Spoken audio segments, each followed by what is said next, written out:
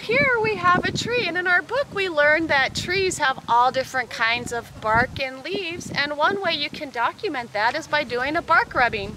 To do that, you simply need a piece of paper and some old crayons that you peel off the paper on. The trick to doing this is to hold the crayon between your thumb and your index finger sideways.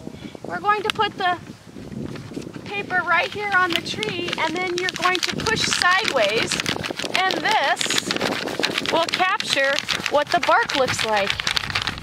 And every tree has a different kind of bark.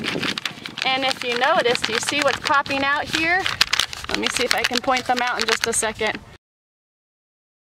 Do you see the holes that are showing up on the bark?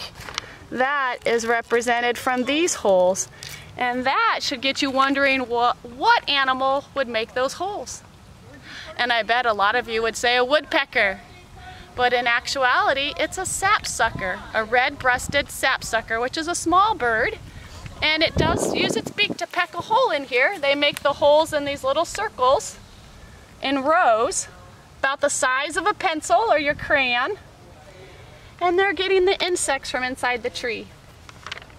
Now, after you've done the bark rubbing, you can do the same thing with a leaf. So let's look on the ground and see if we can find a good leaf to do. Here's a little leaf off this tree. Leaves come in all shapes and sizes, and here we have a little leaf. It's turned yellow, but the veins are still green. You'll take the leaf and flip it vein side up, whatever side has the most veins showing, and actually it feels like they're on this side more than this side.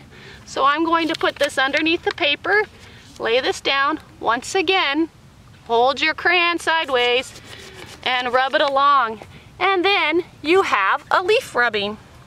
You can do that with all different kinds of leaves. Go ahead and try it with your leaves and the bark of your tree. Thanks.